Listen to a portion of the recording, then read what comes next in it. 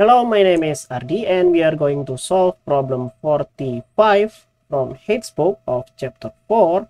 Through appropriate application of the supermesh technique, obtain a numerical value for the mesh current I3 of the circuit and calculate the power dissipated by 1 ohm resistor.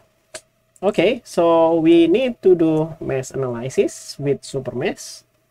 Yeah, I know why, because we have this 5 ampere current source here, and we cannot know the voltage between this current source, so we need to work around that by using supermesh. But first we need to take care of this I2 first. Maybe let's do KVL at I2,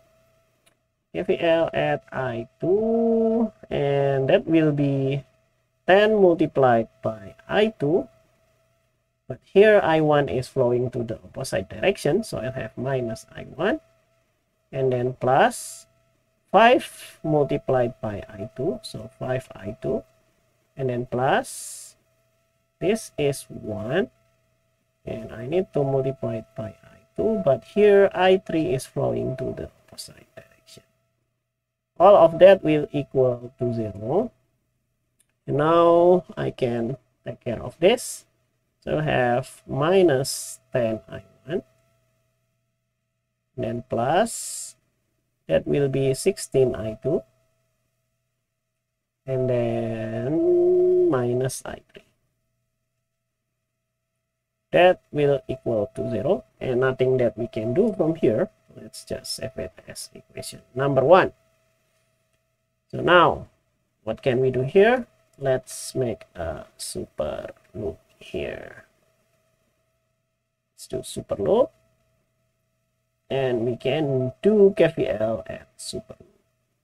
Let's do KVL at super loop. Okay, what does KVL say? Yeah, the sum of the voltage will equal to 0.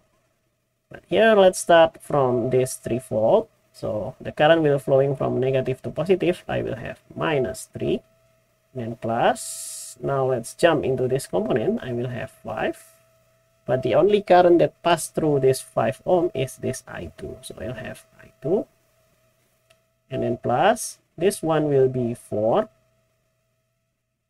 and multiplied by I3, and this one will also be multiplied by I3, but the resistance will be 17. So I have 17I3. All of that will equal to 0. So I will have 5I2 plus 21I3 is equal to 3. Okay, let's save it as equation number 2. So equation number 1, equation number 2. We have 3 variables, so one more equation is needed. We can take KCL now. Let's see if we have KCL at node A here. So I will have KCL at node A. Remember, KCL said that the sum of the currents that goes in is equal to the sum of the currents that goes out. Here we will have I3 come from here, so I'll have I3. But there I will have I1. But here this is current source, so there will be 5 ampere going there. So by using KCL, we know that I3 here, because that I3 is the only current that goes in, and this one I1 plus 5 are the currents that goes out. Okay. Now moving this I1 to the left hand side, I will have minus I1 plus I3 is equal to 5. And save that as equation number 3. Okay. Now we have 3 equations, 3 variables. Write it as matrix form and plug it into calculator should do the job. So I'll have minus 10 and 16 and then minus 1. Then I will have 0, 5, and 2, and then minus 1, 0, and 1. And the unknown vector should be I1, I2, and I3. And the result vector will be 0, 3, 5. I'll have 0, 3. Now let's plug into calculator with equation mode. So we have set up equation number 5. So I need 3 variables, so number 2 here. And let's plug that in. Minus 10, 16, minus 1, 0, and then 0, 5, 2, and then 3, and then minus 1, and then 0, and then 1, and then 5.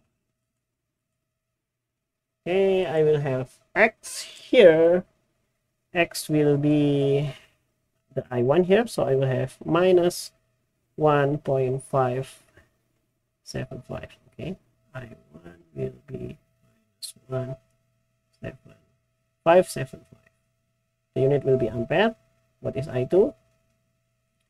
I2 will be that number here, so I will have minus 770. Minus 0.770 ampere.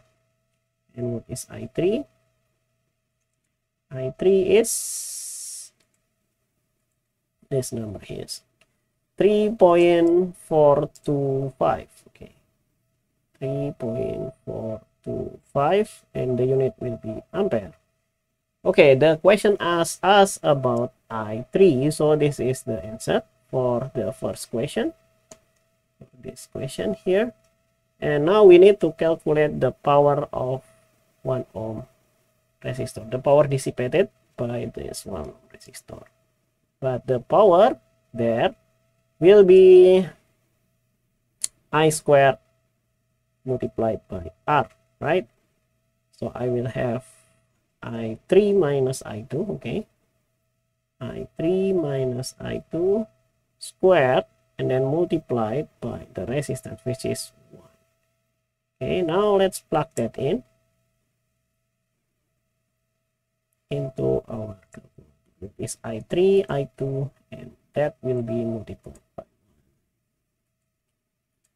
1. I3 will be 3.425, and then minus I2. I2 will be minus 0.770, and that all will be squared and multiplied by 1. So I will get 17.598. Okay, 17.598, and the unit will be milli. And this is the answer of the second question here. This is the power dissipated in 1 ohm resistor. Okay, I think that's all for this problem, and thank you for watching. Do not forget to like and subscribe to my channel, and see you in the next video. Bye bye.